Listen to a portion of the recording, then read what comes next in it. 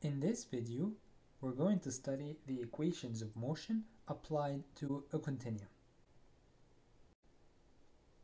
One can think of the equations of motions as having two versions. The first version was developed by Newton, and then the second version was the extension by Euler. The version by Newton deals with the equilibrium of particles. If I have a group of particles and they have forces between them, F1, F2, F3, F4, and so on, the equilibrium of each particle states that the sum of forces acting on that particle is equal to its mass multiplied by the acceleration of that particle.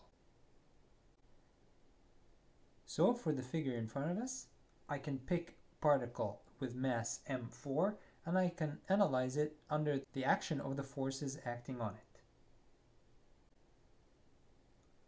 The forces acting on the particle with mass m4 are F3, F4, F6, and F7.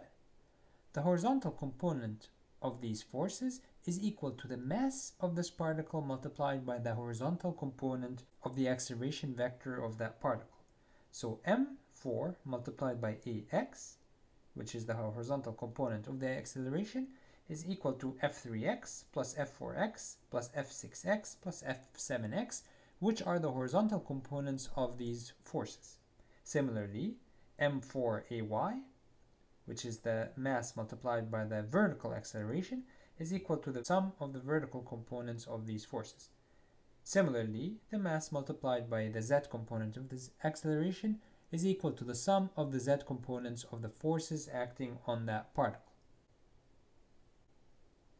These equations of motion applied to particles were developed by Sir Isaac Newton, who lived from 1642 to around 1726 or 1727, who's an English mathematician and physicist. Later, Leonhard Euler was able to extend these equations to apply them to a continuum. The equations as developed by Sir Isaac Newton were used to explain the motion of the stars and the planets, including the repulsion and attraction forces between them. The extension of these equations to a continuum allow the study of the deformation of objects by studying the motion of the relative particles of a continuum with respect to each other. When we're studying the mechanics of a continuum, we're usually interested in the deformation of that continuum after applying external forces on that object. Euler basically stated that you can treat any part of a continuum as a particle and apply Newton's laws of equation onto that particle. So we're going to extract a very small cube and look at it under the microscope and see the forces that are acting on that cube. Since we studied already the Cauchy stress matrix, we know that on the face with perpendicular vector E1, we have the traction vector TE1 with components sigma on 1, sigma on 2, and sigma on 3, and so on for the other faces perpendicular to the vector E2 and the vector E3. In order for us to develop the differential equations of equilibrium, we first have to assume that the stresses are smoothly distributed within the object. So for example, if I look at the relationship between sigma on 1 and x1, I will get a very smooth differentiable line that shows that sigma on 1 is smoothly distributed as a function of x1. And then I'm going to assume general value for the coordinate x1, and the value of the stress at that particular point is equal to sigma on 1 as a function of x1. After I traverse a small distance delta x1, then the value of the stress at this particular point is equal to sigma on 1 at x1 plus delta x1.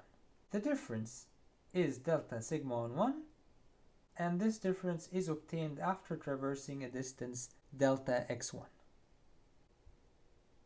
Because we're saying that the stress is smoothly distributed, I can use a Taylor approximation to approximate the value of sigma on 1 at x1 plus delta x1 as equal to sigma on 1 at x1 plus the rate of change of sigma on 1 with respect to x1 multiplied by delta x1 plus other terms that I will ignore for now.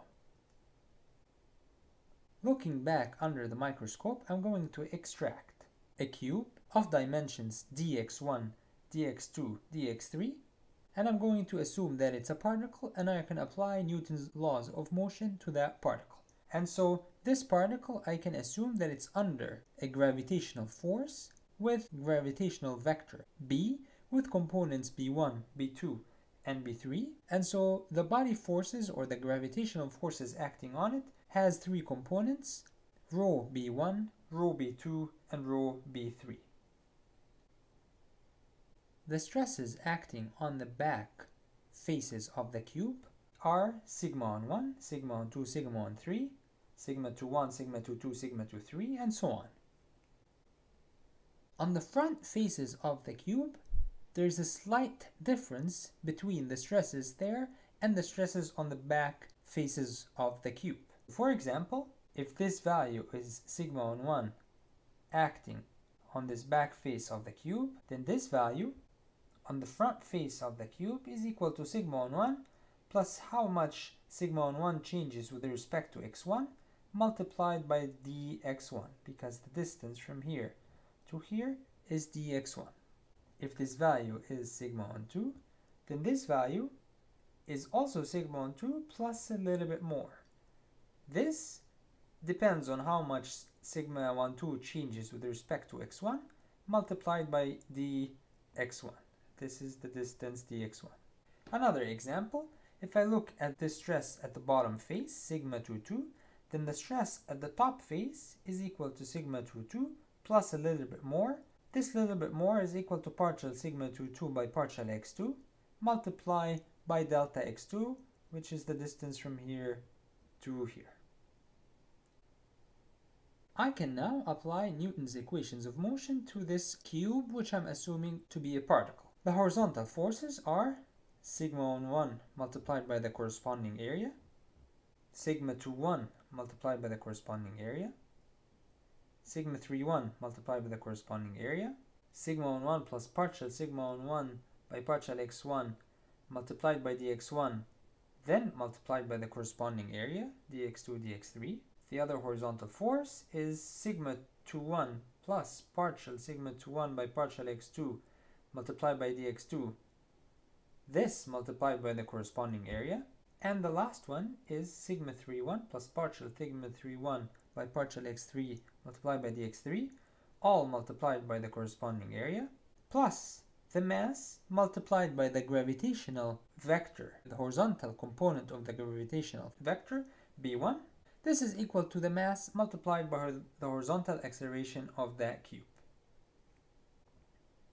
I can now replace the mass by the density multiplied by the volume. The density is rho, and the volume is dx1 multiplied by dx2 multiplied by dx3. After replacing the mass with the density multiplied by the volume, I notice also that there are some components that can cancel each other. So, for example, sigma on 1 multiplied by dx2 dx3 with a negative sign will cancel sigma on 1 multiplied by dx2 dx3 with a positive sign, and so on. This term will cancel this term, and this term will cancel this term. This is the equation that I'm left with after removing the terms that cancel each other. Notice that I can cancel dx1, dx2, dx3 from all the terms. So if you divide by dx1, dx2, dx3, you'll get this term. This part goes, this part goes, this part goes, this part goes, and this part goes. And so I will be left with the equation that states partial sigma on 1 by partial x1 plus partial sigma to 1 by partial x2 plus partial sigma 3(1) by partial x3 plus rho b1 is equal to rho a1. If I repeat the same equation in the other two directions, I will get these other two equations. And so I have three equilibrium equations that I can derive using that differential volume. These three equations are sometimes written in a more compact form, where we say I could be 1, 2, or 3. When I is equal to 1, I get the first equation. When I is equal to 2, I get the second equation. And when I equal to 3, I get the third equation. And for every I, the equation is the sum from j equal 1 to 3, partial sigma ji by partial xj plus rho bi is equal to rho ai. So try it out. If you put I is equal to 1, 2, and 3, and if you put this sum from j equal 1 to 3, you will get one of these three equations depending on what value for I you use. Another form of the equation, in a more compact form, this term is called the divergence of sigma plus rho b is equal to rho a. So this is a vector form of the equation. The balance of angular momentum states that the rate of change of angular momentum of the particle is equal to the sum of moments of the forces acting on that particle. And when we apply this balance law to our cube, we get that the stress matrix has to be symmetric. Sigma 1, 2 is equal to sigma 2, 1, sigma 1, 3 is equal to sigma 3, 1, and sigma 2, 3 is equal to sigma 3, 2. For static problems, the acceleration terms are replaced with 0. But we also always assume that sigma 2, 1 is equal to sigma 1, 2, sigma 3, 1 is equal to sigma 1, 3, sigma 3, 2 is equal to sigma 2, 3 to satisfy the equations of balance of angular momentum. And so the problem in continuum mechanics usually is, given an object with a reference configuration omega naught, we wish to find the deformed configuration and the stresses acting on that deformed configuration. The stresses should satisfy those three equations of equilibrium. The object sometimes is under the effect of a gravity force vector or a body force vector B in R3. The boundary conditions for these differential equations are given in two forms. One is the stresses, or the traction vector sigma transpose n on part of the boundary. The other is the displacement on another part of the boundary. There are two major problems associated with the differential equations of equilibrium as we develop them. The first problem is that we have three equations, yet 6 unknowns. And so if we want to solve these differential equations to find the stresses, we have to impose some restrictions to be able to find only 3 stresses out of these 6 equations. The other problem is that the displacement appears as a boundary condition, but yet does not appear in the differential equation itself. And so I need to be able to incorporate the boundary condition of displacement in these equations. We are going to do so in the future by using a constitutive law, which allows us to replace the stresses with the strains, and the strains being functions of the displacement, we are able to use those differential equations in terms of the displacement u1, u2, and u3. So then I would have 3 unknowns that I can use those equations to find. However, in the meantime, we will present a few examples in the lectures that show how to solve these equations for very particular examples.